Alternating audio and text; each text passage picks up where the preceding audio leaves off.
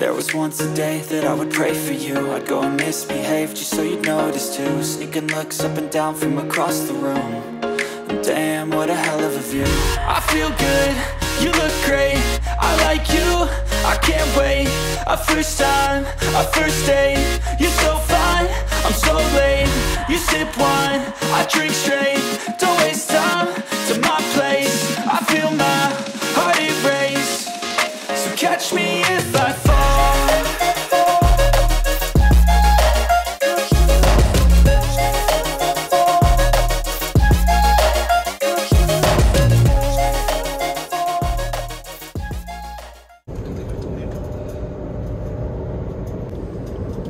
Hello everyone, അപ്പോൾ നമ്മൾ ഇന്ന് പോകാൻ പോകുന്നത് വൈസ്നോയി എന്ന് പറഞ്ഞിട്ടുള്ള ഒരു സ്ഥലത്തേക്കാണ്. അത് ശരിക്കും നല്ല ഒരു വില്ലേജ് ഏരിയ ആണ് കേട്ടോ. അതായത് അറിയാമല്ലോ, നമ്മുടെ വില്ലേജിൽ കാണുന്ന എല്ലാ എലമെൻസും അവിടെയും കാണാൻ പറ്റും. അപ്പോൾ ഞങ്ങൾ ഫോർത്ത് ടൈം എത്തിയിട്ടാണ് അവിടെ നിന്ന് ബസ് എടുത്തിട്ടാണ് പിന്നെ നമ്മൾ ആ സ്ഥലത്തേക്ക് പോകുന്നത്. അപ്പോൾ ഞങ്ങൾ 3 പേരാണ് ഇന്ന് അവിടേക്ക് പോകുന്നത്. അപ്പോൾ ഒരാൾ വന്നിട്ടില്ല, അപ്പോൾ ആളെ വിളിച്ചുകൊണ്ടിരിക്കുവാണ്. അപ്പോൾ ഇതാണ് കേട്ടോ ഫോർത്ത് ടൈമിൻ്റെ ഒരു മാപ്പ്.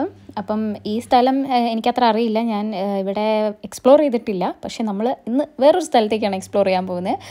അപ്പോൾ നമുക്ക് വഴിയെ കാണിച്ചു തരാം. അപ്പോൾ നമ്മുടെ ആളെത്തി, അഭിലാഷ് എന്നാണ് അവൻ്റെ പേര്. അപ്പോൾ നമ്മൾ ബസ് വെയിറ്റ് ചെയ്ത് നിൽക്കുകയാണ്. നമുക്ക് പോകാനുള്ള ബസ് നമ്മുടെ തൊട്ട് ഫ്രണ്ടിൽ കിടപ്പുണ്ടായിരുന്നു. പക്ഷേ നമ്പർ മാറിപ്പോയതുകൊണ്ട് നമ്മൾ ലാസ്റ്റ് മിനിറ്റ് ഓടി കയറാണ് ചെയ്തത്.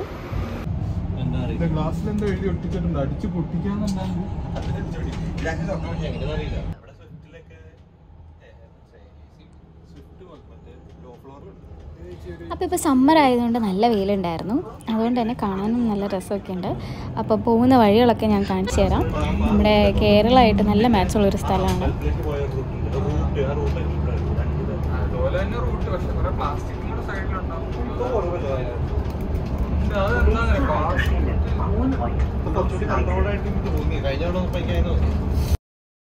അപ്പോൾ അഭിലാഷ് വയനാട്ടുകാരനാണ് കേട്ടോ. അതുകൊണ്ട് അവന് കൂടുതൽ റിലേറ്റ് ചെയ്യാൻ പറ്റുന്ന അവിടുത്തെ ആ ഒരു ഏരിയ സ്ഥലങ്ങളൊക്കെയാണ്. പക്ഷേ ഞങ്ങൾക്ക് തോന്നിയതെന്ന് വെച്ചിട്ടുണ്ടെങ്കിൽ നമ്മുടെ മലയാറ്റൂരൊക്കെ പോകുന്ന ഒരു റൂട്ട് പക്ക ഇതുപോലെ തന്നെയായിട്ടാണ് ഞങ്ങൾക്ക് ഫീൽ ചെയ്തത്.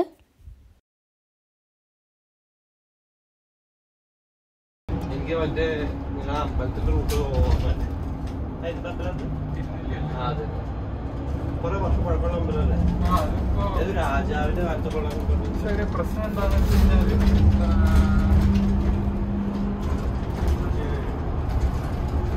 ഇത് വേണ്ടാത്ത കുറേ കെട്ടിടം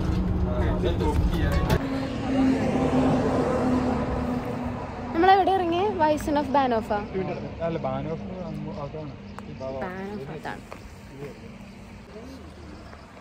ഒരു മാപ്പ് ഉണ്ട്, അത് നോക്കി ഇപ്പം അവർ നടക്കുന്നുണ്ട്. നമുക്ക് നോക്കാം. അപ്പം നമ്മൾ മാപ്പ് നോക്കിയപ്പോൾ കുറച്ച് നടക്കാനുണ്ട്. അപ്പം നമ്മൾ നടന്നുകൊണ്ടിരിക്കുകയാണ്. ശ്രദ്ധിച്ച് കേട്ട് കഴിഞ്ഞാൽ കിളികളുടെ കൊച്ചയൊക്കെ കേൾക്കാം കേട്ടോ.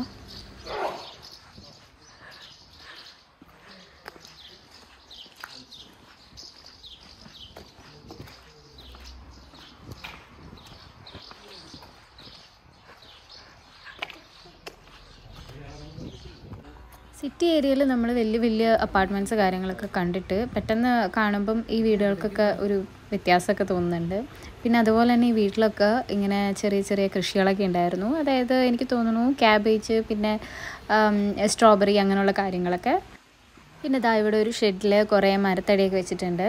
അപ്പം അങ്ങനെ മൊത്തത്തിൽ ഒരു ഗ്രാമീണ അന്തരീക്ഷം തന്നെ ആയിരുന്നു.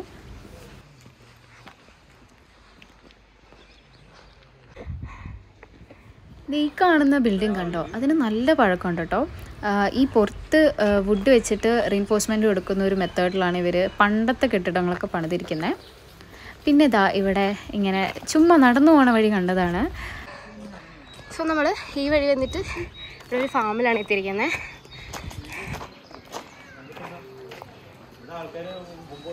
അതിൻ്റെ ഉള്ളിലൊക്കെ കുറേ പശുക്കളുണ്ട് കേട്ടോ. നിങ്ങൾക്ക് കാണാൻ ഉണ്ടോയെന്നറിയില്ല.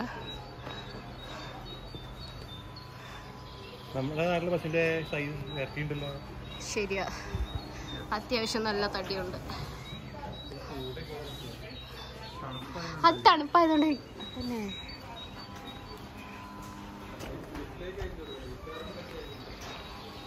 നിന്റെ വീട്ടിൽ തൊഴുത്തില്ലേ?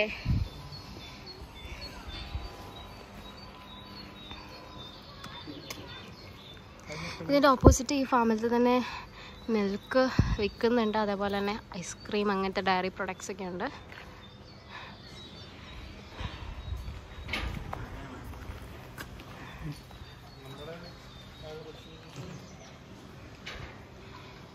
ഇത് ആപ്പിൾ മരമാണോ? എനിക്കറിയില്ല, പക്ഷെ എന്തൊരു കായ ഉണ്ട് കേട്ടോ ഇതില്.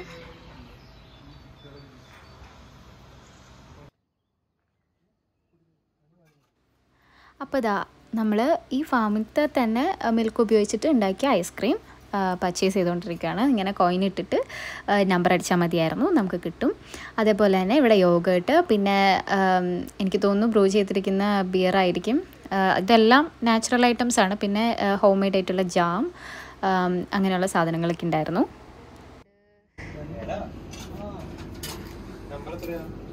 പിന്നെ ഇതാ ഇവിടെ കുറച്ച് ചീസ്, കറി ബൂസ്റ്റ്, പിന്നെ കുറച്ച് ഷെയ്ക്ക് ഐറ്റംസ് അതേപോലത്തെയൊക്കെ. പിന്നെ ഇവിടെ ഫ്രഷ് മിൽക്ക് കിട്ടുന്ന ഒരു സ്ഥലമുണ്ട്. അതായത് നമ്മൾ ബോട്ടിലെടുക്കുക, അവിടെ നിന്ന് മിൽക്ക് നിറയ്ക്കുക, പൈസ ഇടുക. അങ്ങനെ ആരും വിൽക്കാനും ബാക്കി വാങ്ങിക്കാനും ഒന്നും ആരുമില്ല, ഫുൾ മെഷീൻസ് ആണ്. സോ നമുക്ക് നമ്മുടെ സൗകര്യത്തിന് വരിക, എടുക്കുക, കഴിക്കുക, പോവാം. അതല്ലേ ഫാം അവിടെ.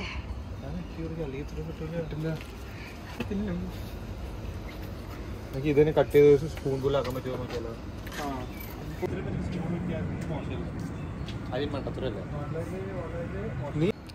കഷ്ടപ്പെട്ട് സ്പൂണില്ലാണ്ട് കഴിച്ചുകൊണ്ടിരിക്കുന്ന കാഴ്ചയാണ് ഗൈസ് നിങ്ങൾ കാണുന്നത്. പ്രൈവസി ആണല്ലേ. അപ്പോൾ ആദ്യം നമുക്കൊരു കൺഫ്യൂഷൻ ഉണ്ടായിരുന്നു, അതായത് സ്പൂൺ കിട്ടുന്നുണ്ടായിരുന്നില്ല. അത് കഴിഞ്ഞിട്ട് നമ്മൾ കണ്ടുപിടിച്ചു. അപ്പോൾ അങ്ങനെ നമ്മൾ ഈ ചേട്ടന്മാരോടൊക്കെ ടാറ്റ ബൈ ബൈ പറഞ്ഞ് നമ്മൾ ഇനി വെള്ളച്ചാട്ടം കാണാൻ പോവാൻ പോവാണ്. അപ്പോൾ അത് കാണൂല്ലേ എന്നൊക്കെ ഞാൻ വഴിയെ കാണിച്ചു തരാം.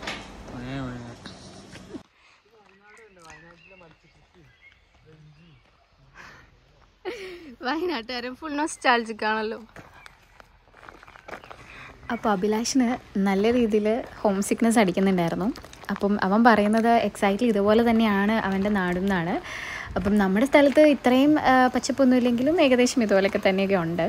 അപ്പം എന്താ ഇവിടെ ഫാം മാത്രമല്ല കേട്ടോ, ഇതേപോലെ ഇങ്ങനെ മീനെ വളർത്തുന്ന ഒരു സെറ്റപ്പും ഒക്കെ ഉണ്ടായിരുന്നു. ചെറിയൊരു കുളം, പിന്നെ ഒരു തടാകം പോലെ ഇവരുണ്ടാക്കിയിരിക്കുന്നതാണ് അതൊക്കെ. പിന്നെ കൃഷിയും ചെറിയ രീതിയിലും ഒക്കെ ഉണ്ടായിരുന്നു.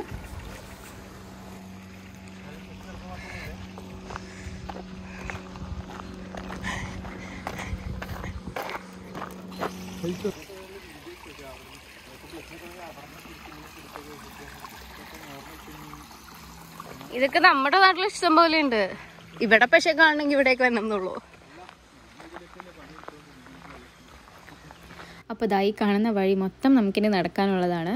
കുറച്ച് മുകളിലേക്ക് പോകണം. അപ്പം ഈ നടക്കുന്നതിൻ്റെ സൈഡിലായിട്ട് ഇങ്ങനെ ചെറിയ രീതിയിൽ അരുവി പോലെ വെള്ളം പോകുന്നുണ്ടായിരുന്നു. എനിക്ക് തോന്നുന്നു ആ വെള്ളച്ചാട്ടത്തിൽ നിന്ന് വരുന്നതായിരിക്കും, സ്വാഭാവികം. അപ്പം നമ്മളിങ്ങനെ കുറച്ച് നടക്കാനുണ്ട്.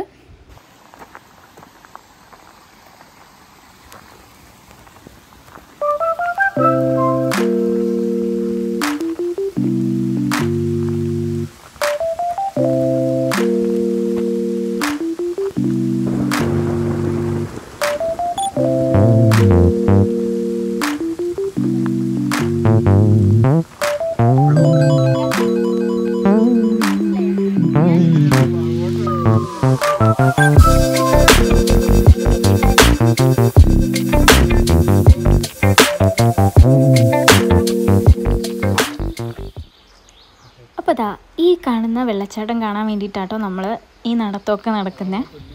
അപ്പോൾ ഇനിയും കുറച്ചും കൂടെ മുകളിലേക്ക് പോകാനുണ്ട്.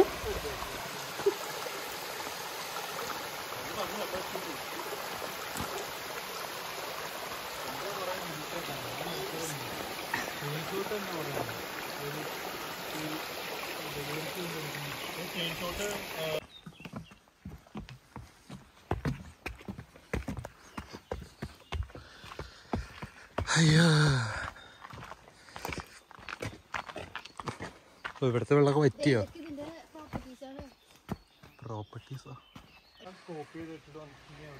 അങ്ങനെ നമ്മൾ നടന്ന് ഏകദേശം വാട്ടർഫാളിൻ്റെ അടുത്ത് എത്താറായിരിക്കും കേട്ടോ. കുറച്ച് കൂടുതൽ നമുക്ക് നടക്കാനുണ്ടായിരുന്നു കേട്ടോ. അതുകൊണ്ട് തന്നെ പിന്നെ ഫോൺ പിടിച്ച് സംസാരിക്കുക എന്നുള്ളതൊരു പോസിബിൾ അല്ലാത്ത കാര്യമായിരുന്നു. കാരണം നന്നായിട്ട് അണയ്ക്കുന്നുണ്ടായിരുന്നു മുകളിലെത്തിയപ്പോഴേക്കും.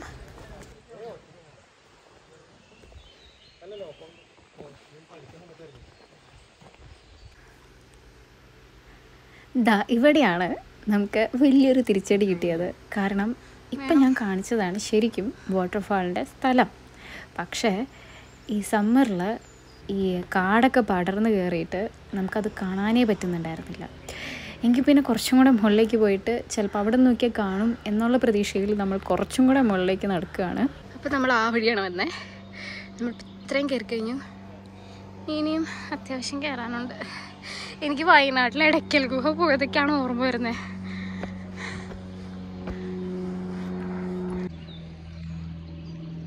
നമ്മൾ ഇത്രയും കയറി വന്നിട്ടും പ്രത്യേകിച്ച് വെള്ളച്ചാട്ടമൊന്നും കണ്ടില്ല. പക്ഷേ നല്ലൊരു കിടിലൻ ആംബിയൻസ് ആയിരുന്നു. നല്ല രസമുണ്ടായിരുന്നു അവിടെ കുറച്ച് നേരം നിൽക്കാനായിട്ട്. അപ്പോൾ നമ്മൾ തിരിച്ചിറങ്ങുകയാണ്. കാരണം പിന്നെ അങ്ങോട്ട് പോയി കഴിഞ്ഞിട്ടുണ്ടെങ്കിൽ നല്ല തിക്ക് ഫോറസ്റ്റാണ്. അപ്പം നമുക്കൊരു ചെറിയൊരു മിസ്റ്റേക്ക് പറ്റിയത് എന്താണെന്ന് വെച്ചിട്ടുണ്ടെങ്കിൽ നമ്മുടെ ടൈമിംഗ് കുറച്ച് തെറ്റിപ്പോയി. കാരണം സമ്മറിൻ്റെ സ്റ്റാർട്ടിങ്ങിലായിരുന്നു നമ്മളിവിടെ വരേണ്ടത്. എന്നാലേ മഞ്ഞുരുകി വരുന്ന നല്ല രീതിയിലുള്ള വാട്ടർഫാൾ കാണാൻ പറ്റത്തുള്ളൂ. ഇപ്പം എന്താണെന്ന് വെച്ചിട്ടുണ്ടെങ്കിൽ ചെറുതായിട്ട് വെള്ളം പോകുന്നുണ്ട്. പക്ഷേ ഓൾറെഡി ചെടികളൊക്കെ വളർന്നു നിൽക്കുന്നതുകൊണ്ട് നമുക്കൊന്നും കാണാൻ പറ്റുന്നുണ്ടായിരുന്നില്ല. കേരളത്തിൻ്റെ അതേ ഭൂപ്രകൃതി നമുക്കിവിടെ പ്രകടമാണ്. വളരെ നന്നായിട്ടുണ്ട്.